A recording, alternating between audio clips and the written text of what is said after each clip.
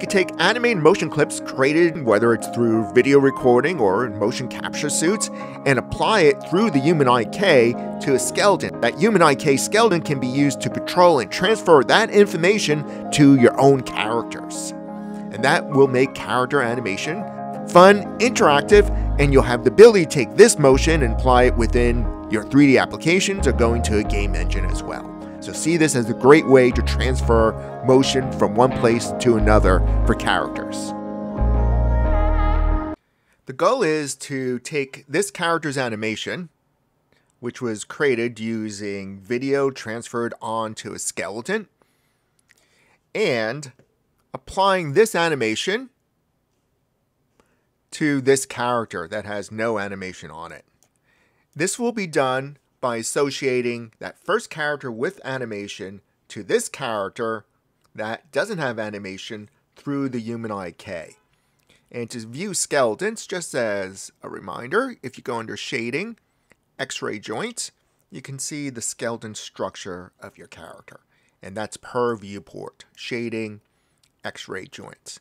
The task is to relate this character to human IK and that first motion capture character to human IK, and then we can transfer motion between characters, which saves you a lot of time with character animation. Let's get started by going back to the original character.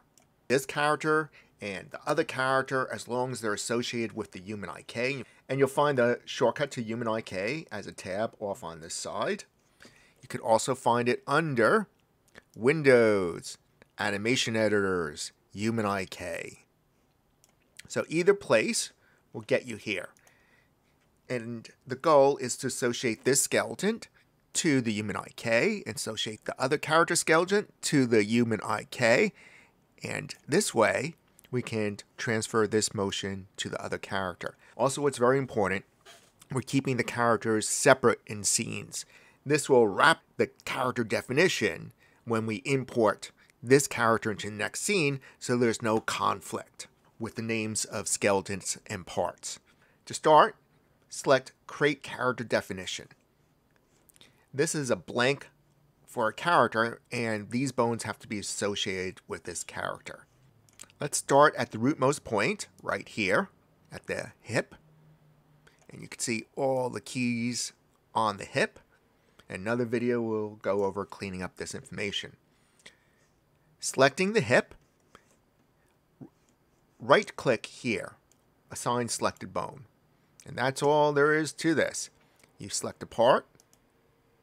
Let me go right above the hip to this spine. Right-click here, Assign Selected Bone. Move on up the chain. Now, I don't see another spine piece here. That's because your skeleton's spine may vary. And so, if you click here, we can see here's the first segment to match here, and maybe your character doesn't have many pieces. That's okay. When you run out of spine pieces, Assign Selected, we could go back to the main body definition.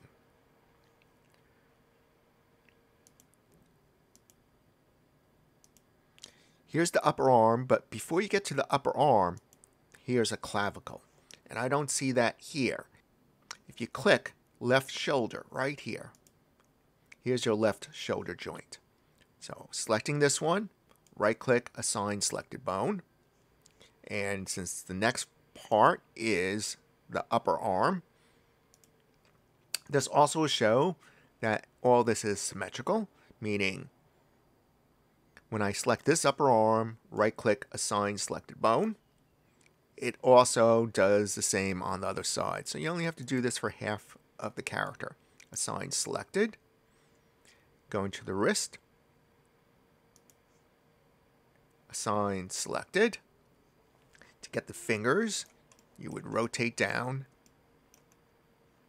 get a good angle at it, click the little triangle here, and go through the parts.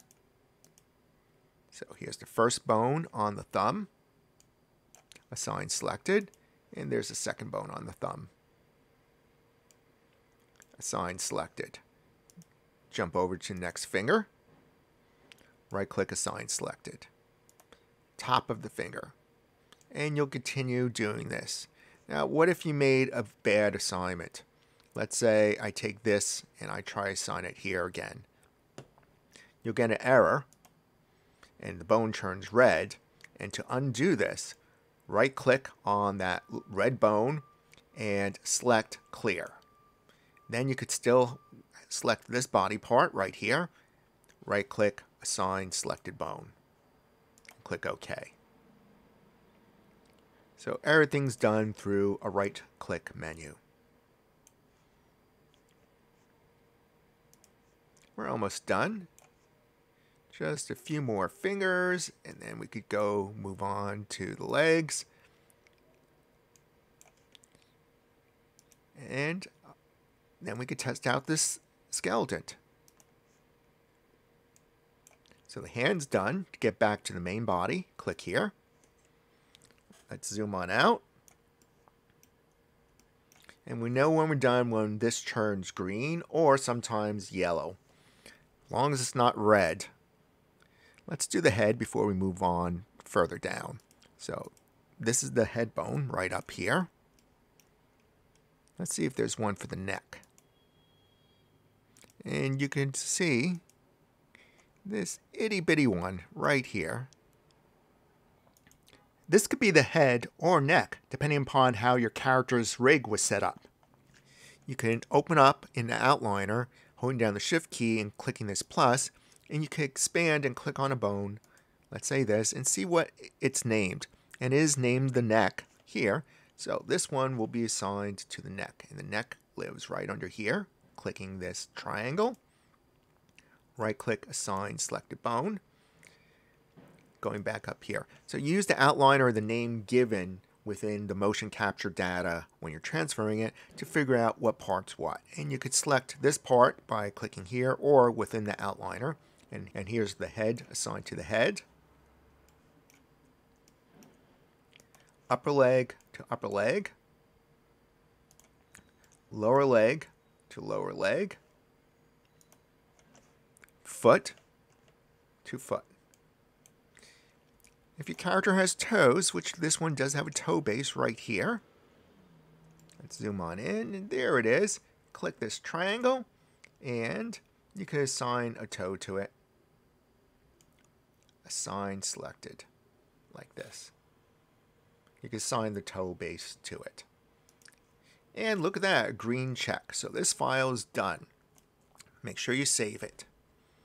And before you experiment, save it again so you always could go back to the original. File, save as. And I'll just call this 1. Knowing the original one, I could always open up again. You don't want to go through this process, even though it's less than 7 minutes. This character is associated with the human IK. Once it's associated, besides being able to transfer motion from here to another character, and it already has motion on it, so that's our goal, to transfer this motion to another character. And see, it's yellow now. Don't worry about that. Because that yellow exclamation point is just saying you're not in a T pose. Well, what we could do with this is where we'll transfer the motion, but we could also use something called the control rig. And the control rig is this inverse kinematic rig that goes onto your character and allows you to drag a joint chain to move the character. So if we want our character to shadow box, there we go. Raise its hand, pick something up from the floor, maybe get on up again. Control rigs are very handy for animating characters because you're doing the inverse kinematics, selecting the childmost object, and the rest will resolve itself, the rest of the joint chains. I'm going to go back to the main character source. None. Because we already have motion on this character. In order for the two skeletons to communicate, the one with motion capture data and this skeleton, human IK will be used as the go-between. We already set up the first skeleton with human IK. Same has to be done with this skeleton. shift click on the hierarchy, plus sign, and you can see the bone structures don't match. That's okay, because Humanoid K will allow us to define a connection in between those two. Create character definition. Let's start at the rootmost joint and move up the joint chain.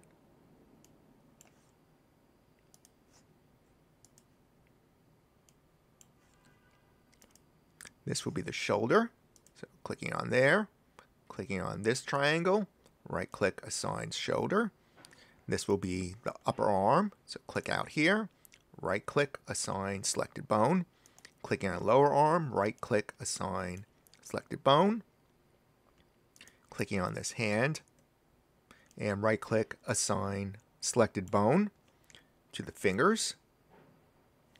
Zooming on in. Selecting that finger, that bone. 1, 2. Remember the last character only had 2 bones here? This one has all 3.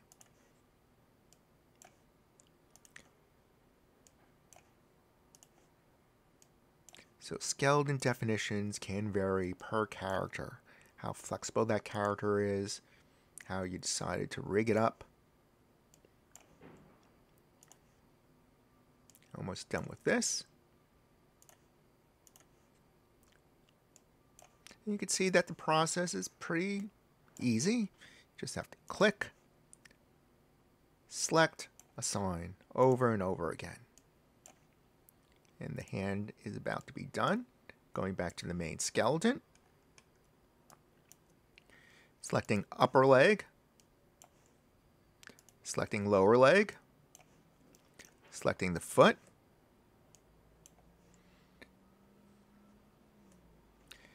Selecting this little one way down here for the toe base. That would have been easier to select here. Clicking this triangle, right click, assign toe base, and then all we have to do is deal with the neck and the head. This one is called the neck. Clicking here, right click, assign bone. This one is called the head. Jumping out here, right click, assign selected bone, and we're done. Did that in 3 minutes or less. It's not a long process after you did it a few times. So what can we do? Let's save this file, and just like before, I'm going to save this file as a new name. So this way I don't ruin my 3 minutes worth of work case. Just like before. Now this character, let me set my frames up, has no animation on it. Here's the character associated with Humanoid K. The goal is to use the motion capture character that was previously defined for Humanoid K and transfer that motion to this character. I'm going to import the motion capture character. And look, oh, it's smaller than the original character, but that doesn't matter. This doesn't matter. The Humanoid K will project the motion onto our own character. All right. Well, we're really just one click away. And so this could be a very short video, but we'll do a few other things. After we imported the character with the motion capture that we associated with the Humanoid K right here, and this is our character on our current scene, we want these two to be connected. I'm going to select my character one from this menu.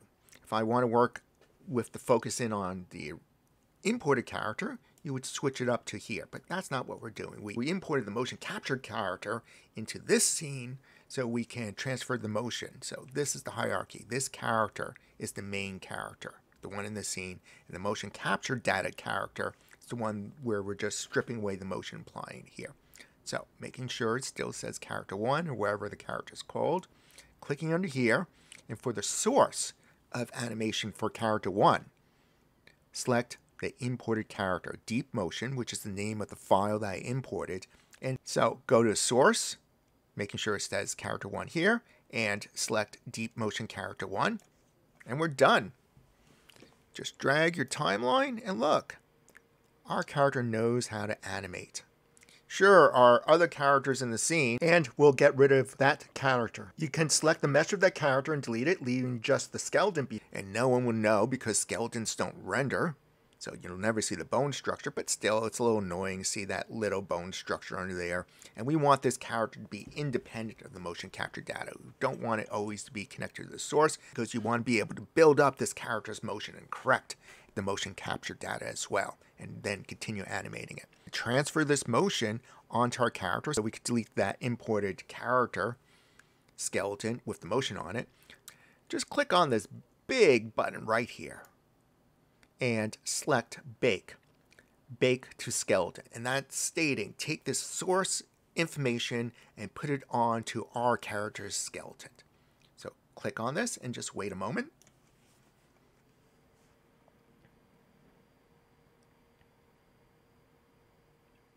And that's all we have to do. You can see now the source says none. You could go here into the scene or up here and select that imported character and delete it. And our character still has the motion.